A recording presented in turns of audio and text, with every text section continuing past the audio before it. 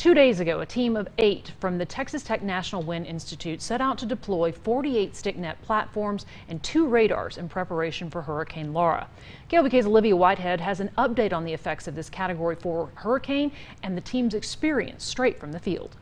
Wednesday night, Hurricane Laura made landfall. We're seeing wind gusts on the order of 50 to 60 miles an hour. We expect that to increase closer to 80, 90, up to 100 mile per hour wind gusts where we're at. The team riding out the storm straight from their radar trucks. One of the strongest hurricanes our team has ever deployed on. This will be the most documented major hurricane to ever make landfall in the United States. Studying the wind effects from various platforms scattered across the Gulf Coast. We're trying to capture the breadth of the wind field of the storm, understand how the wind is varying across the entire storm, both in the stronger onshore side of the storm versus maybe the little bit weaker offshore side of the storm. And understanding the coherent structure of these wind gusts. Is the turbulence in the wind in a hurricane, does that look the same as a windy day in West Texas? Does the wind look the same? Is the characteristics the same? That's why we try to come to these events. The data generating better insight in future research.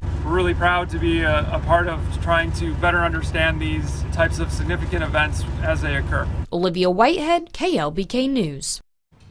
Thanks, Olivia. Crews